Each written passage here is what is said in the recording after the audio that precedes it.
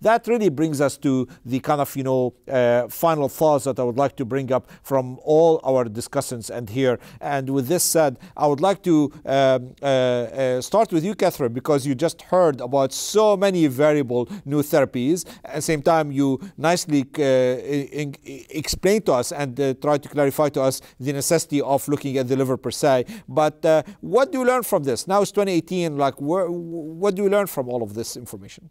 To me, the most important thing to remember through all of this is that this is a multidisciplinary disease management that we need to have, especially as we're talking about all these different new systemic therapies and trying to figure out where they're going to fall in the treatment of the patient. I liked how Anthony had said, developing the treatment plan for the patient. This isn't a, oh, hi, how are you? Here's your taste. Okay, here's some sorafenib. We really need to talk about a treatment plan, and that really needs to involve all of the different specialists so that we can really have the best outcomes for our patients. Nicely said, nice said. I totally agree. Anthony, your thoughts? Well, it's an exciting time. And it's exciting time for the field, but it's also most important that we're seeing more benefit for patients for this difficult disease that's again rising in incidence.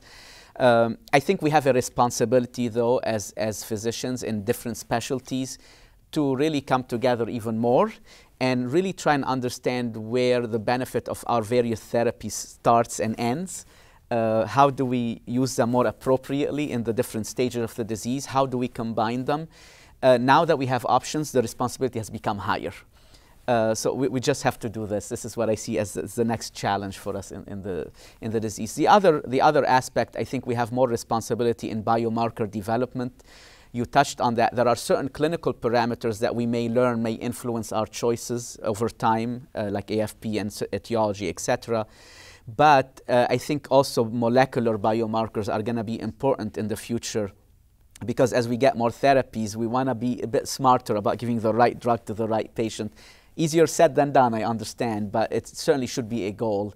And that requires actually patients to also be willing to undergo biopsies and to have tissue studies. Very nicely said.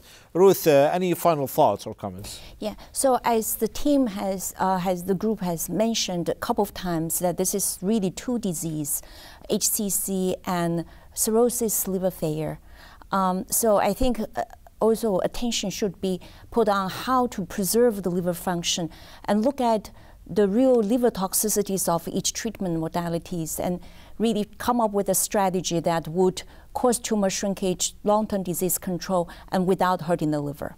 No, that's very important. If anything, you heard from all of us in regard to the critical importance of the multidisciplinary team approach that's necessary to make sure that we help benefit the patients to the best possible. We also heard about the point of Dr. El-Khoueiry in regard to the need for the biomarkers. If anything, the good news is that we are currently doing an effort globally in regard to collect tissue from different cohorts of patients in regard to specific etiology, specific ethnicity, and specific other defined aspects, and try to understand it from the DNA, RNA, and protein level, and try to analyze that data accordingly and decide who will benefit most from being either a tyrosine kinase inhibitor or from a checkpoint inhibitor, as we just heard out of the many choices that we have currently. If anything, I would like to thank you all for your contributions to this discussion, and on behalf of our panel, would like to thank you for joining us, and we hope you find this peer exchange discussion to be useful and informative.